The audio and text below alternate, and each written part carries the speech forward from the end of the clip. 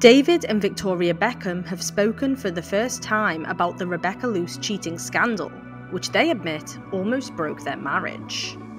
Rebecca, now 46, sold stories about an alleged affair with the former England captain when she worked as his PA, following his move from Manchester United to Real Madrid. Speaking in the family's new Netflix documentary, Victoria fought back tears as she described the media storm as the hardest time of her life. The Spice Girls said it was the only time in her marriage she felt as though she and David no longer had each other. While David says the couple felt like they were drowning, and he felt physically sick every single day while trying to fight for his marriage. Almost 20 years on from the scandal, Rebecca has now relocated to Norway after previously saying she had no regrets about speaking out in 2003.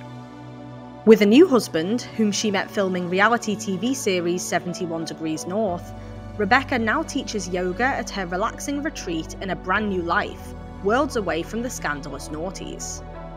The Dutch glamour model was catapulted into stardom after being pictured with then 28-year-old footy star David inside a nightclub, costing her the PA job.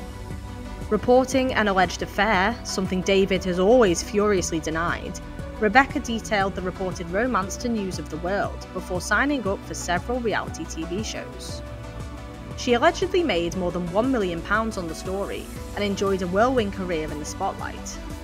She later met her Norwegian doctor husband Sven Christian Skyer after they welcomed their first child in 2008.